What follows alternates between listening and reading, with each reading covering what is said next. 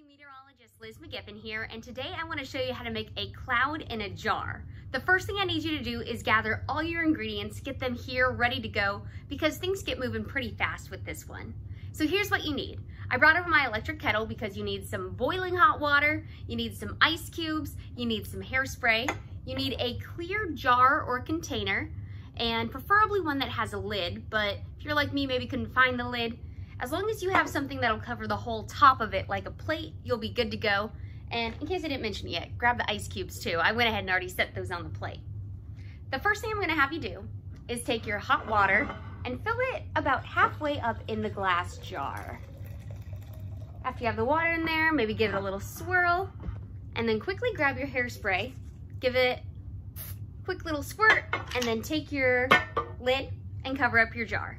Make sure the ice cubes are on top of either the lid of your jar, or if you're like me, maybe you grab something like a plate. Just make sure that the whole top of that lid is nice and covered. So I know that moved pretty fast. I want to explain to you what's going on with this. The first thing I want to point out is that heat rises. So that's why it's important to immediately cap off this whole experiment.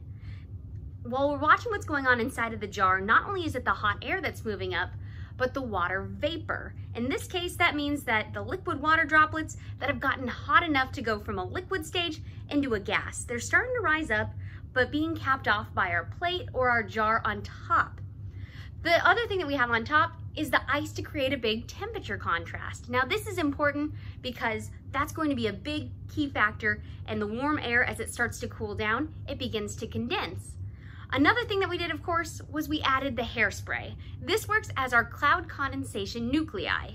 Simply, in our normal atmosphere, cloud condensation nuclei comes in the form of dust particles of some pollution. And the big reason that's important is because as those water vapor droplets, like we were talking about, start to rise, find some cooler air and condense, they need something to grab onto. And that, well, simply put, will be things like dirt and dust that are flying around in the atmosphere for those water droplets to condense on top of. Another thing that you're going to notice as this experiment goes on is not only do we have that cloud that's forming inside of the jar, but we have a lot of those little water droplets in there as well.